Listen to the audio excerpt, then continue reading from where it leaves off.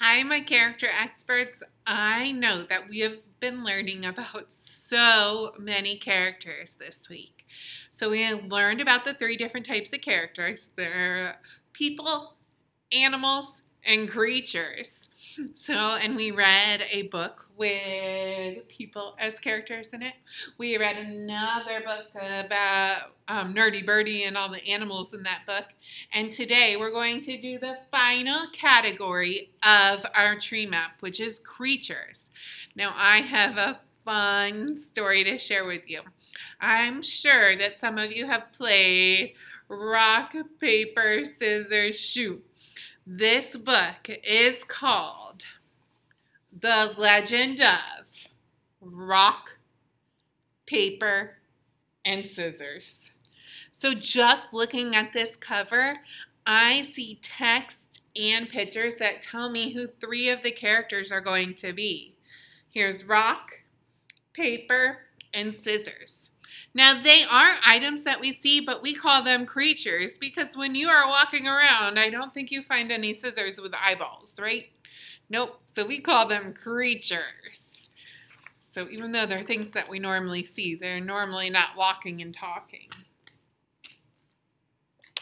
All right. The Legend of Rock, Paper, Scissors. And it's by the author who wrote The Days the Crayons Quit by Drew DeWalt, and the pictures are by Adam Rex. Long ago, in ancient and distant realm called the Kingdom of the Backyard, there lived a warrior named Rock. Rock was the strongest in all the land. But he was sad because no one could give him a worthy challenge. Rock traveled to the mysterious forest of over by the tire swing, where he met a warrior who hung on a rope, holding a giant's underwear. "Drop that underwear and battle me, you ridiculous wooden clip man. I will pinch you and make you cry, Rock Warrior." With another creature. Rock versus the clothespin. Rock is victorious. That means he won. Even though he had won, Rock was still unsatisfied. So he journeyed on to the mystical tower of Grandma's favorite apricot tree. There he was met by an odd and delicious fruit. Another creature or character. "You, sir, look like a fuzzy little butt." "What?" "I challenge you to a duel." "Then let us battle." Rock versus apricot. "I will beat you, Rock, with my tart and tangy sweetness."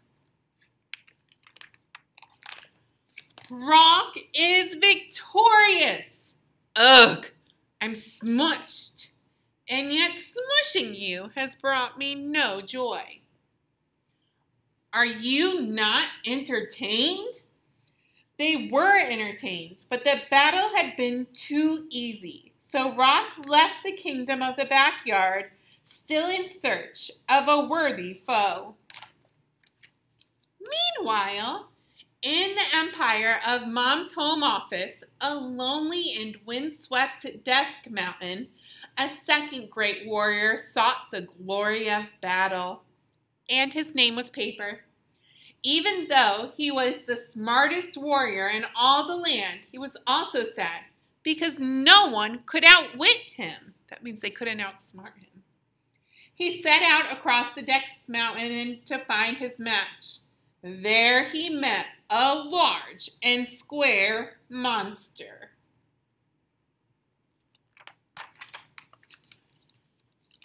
"I gobble up the likes of you and spit them out every day, little Paper." "Oh, then taste my furry giant box monster." Paper versus computer printer. No, not a paper, Jan. Paper is victorious.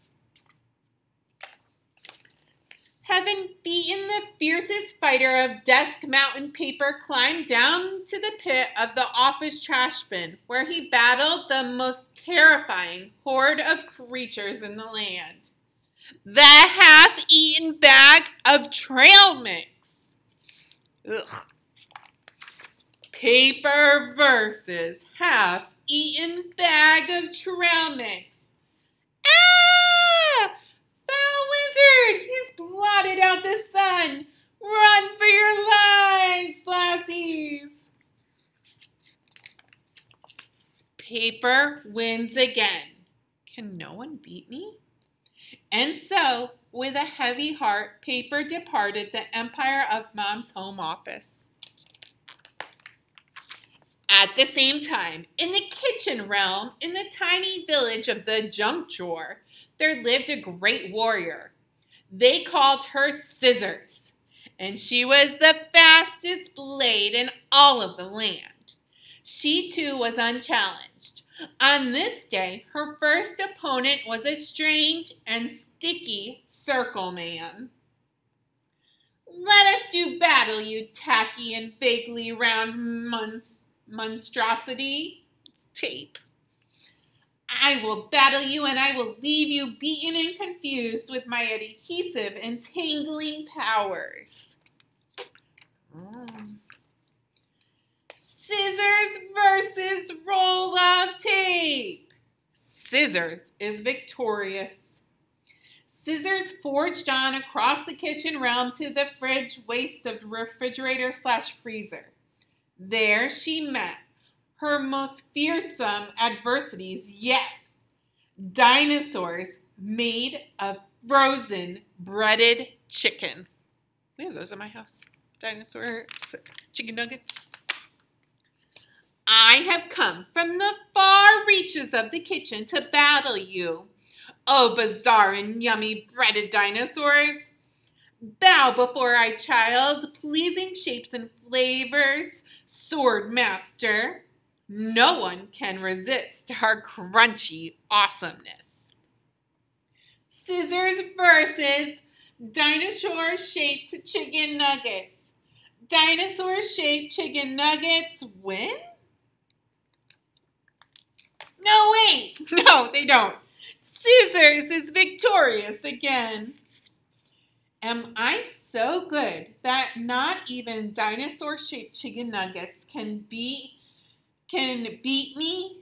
And so Scissors, like rock and paper before her, traveled beyond her own kingdom, seeking out a challenger who was her equal. Then one day, in the great cavern of the two-car garage, Rock and Scissors came face to face. I hope you're wearing your battle pants, Rock Warrior. If by battle pants you mean no pants, but I'm willing to fight you, then yes, I am wearing my battle pants. Weird Scissory one. Rock versus Scissors! An epic and legendary battle ensued, but ultimately, Rock is victorious. You have made me so happy by beating me. I wish I felt your joy, Scissors, for I have yet to meet a warrior who can beat me. What beats a rock? Hi there! Those are fighting words. Wait, what? Rock versus paper!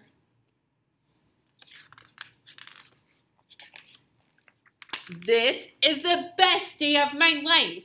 Thank you for winning, oh great knight of paper. That's fine for you, but it looks as though no one will ever beat me. Not so fast, paper. Wait, what?